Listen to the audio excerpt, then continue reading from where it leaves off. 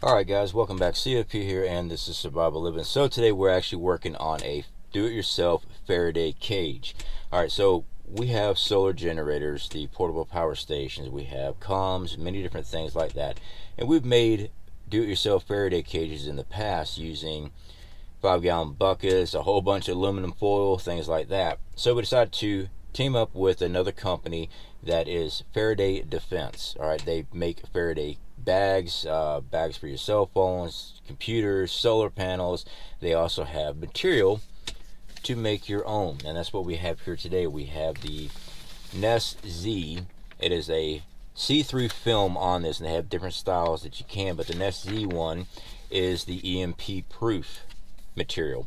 So we also went in and picked up some of the Faraday Defense copper taping because it's going to be working while we're building our Faraday box.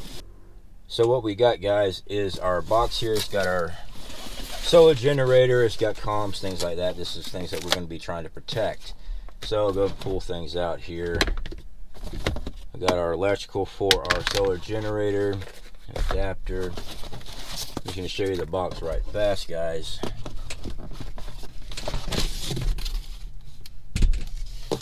Alright, so we got just a box. Alright, we trimmed it down, that way it's nice and tight, nothing's moving around, stuff like that. And we went and picked up, grabbed one of our solar generators. Now, as far as the foam and stuff that you're seeing here, I just use this for padding, just so I don't bust anything up if I happen to drop a box or anything like that. That's all our padding's for. So we'll set everything down in here just to keep that generator from getting smacked around while we put everything else in. But we want to build, just the cardboard box alone is not going to be good enough. We've got to have some type of protectant, and that's what this film's for. Alright, this is their EMP film. They have a couple different styles there. This is their cheaper model here. It's like 17 bucks or something like that for a 3-yard sheet. So this is what we got. This is what we're going to be working with. One of the reasons why we condensed this down. Now you can buy multiples and build whatever it is that you want. Key is make sure you get the copper taping, because when you seal this stuff up, that will help keep everything out. So I'm going to empty everything out again. I just put everything back in so we can get our measurements and start building this.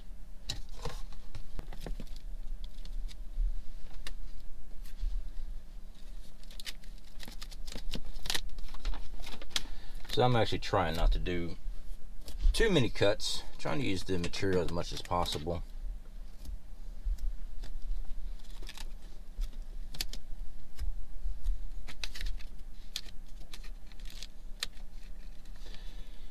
Main thing is getting your folds correct. If you can do that, if you're an expert at Christmas wrapping, then you're going to be really good at this.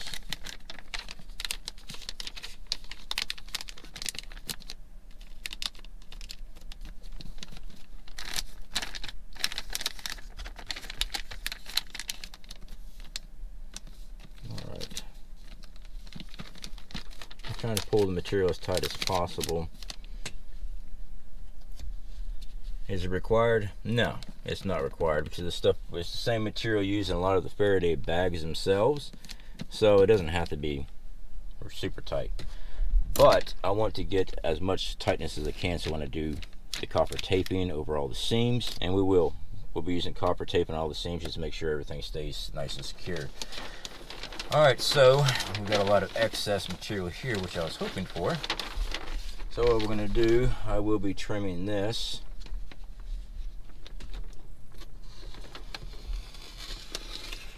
as straight as possible to the best of my abilities. We know how that goes.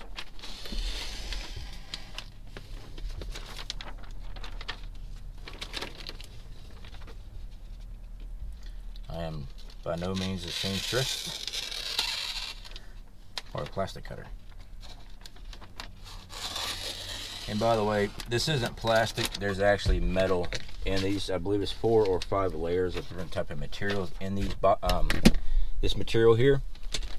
So even though it feels plasticky, it's not. Should be a pop-up there, guys, for you on what type of material is actually in this. Should be popping up there for you, and also on their website they also have that information. If you want to take a look at that, you feel free to do so. Like I said, guys, we're just using electrical tape just to hold it in place while I get everything else situated here. Because I actually want to keep the same wraps as before.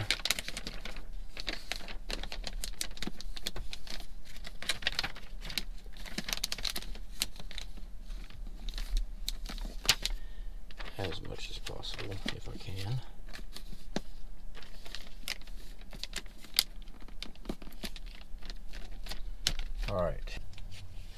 Alright, so we're just dry running it right now. Give us an estimate of how much we need to cut. This copper tape is not cheap.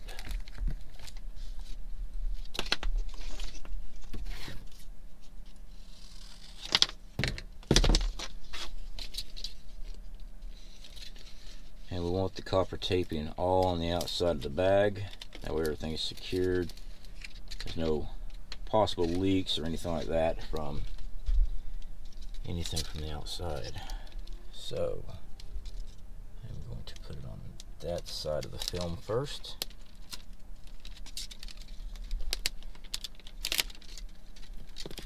Pulling the film tight.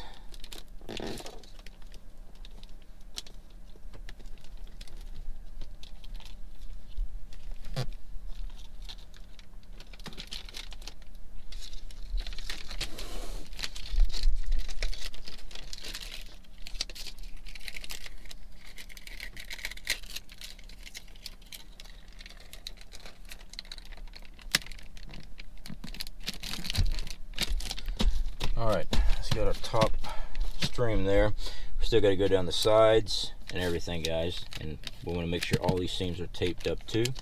So now we can start removing some of this electrical tape on the outside, other than this top section right here.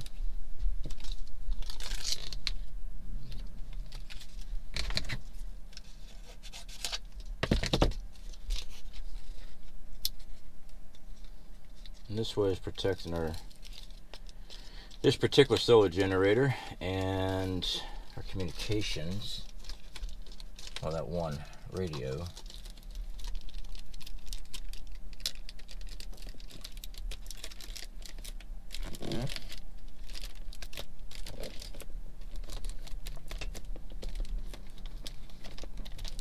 Okay, so that side is now completed.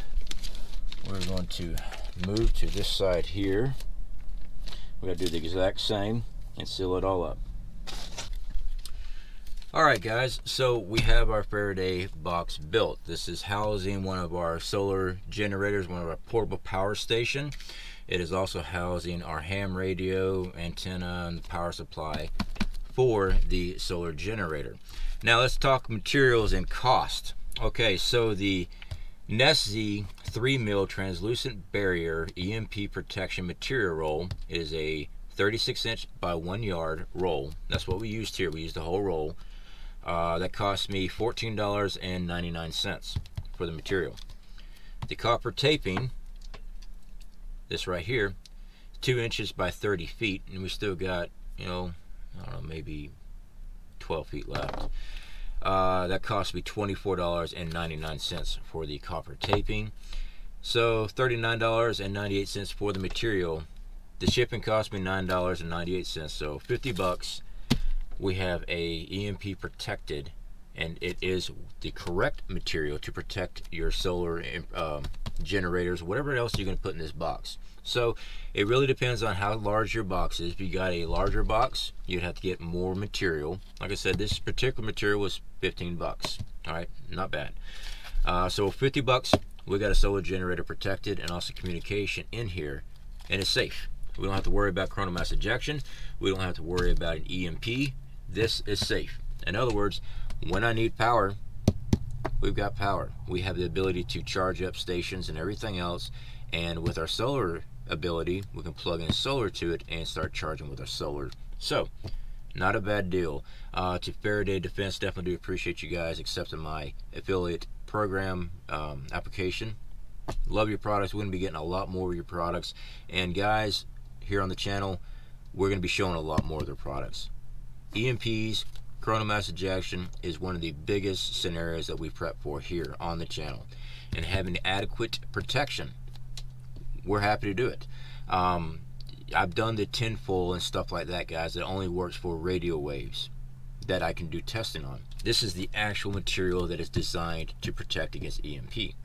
So if you want to just hang out with the galvanized trash cans and stuff, that's on you guys. I'm taking the next step forward. I just told you what the price is, what I paid for it. I paid for this. This wasn't given to me. This is stuff that I bought because I like the idea of it, and it is the appropriate testing for it. And if you go to the website, you'll find out the information on that.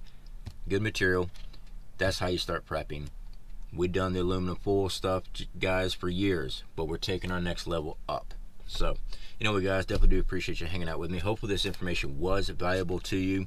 Very easy to do. Like I said, I'm not the guy that wraps present during Christmas time. I will say this might be our last video, though. So I just realized this is my wife's kitchen scissors, kitchen shears. I get in trouble all the time because I grab these and I'd be cutting paper and stuff like that, and I just realized I just cut all this copper taping with her kitchen shears. Oh yeah. Alright guys, till next time.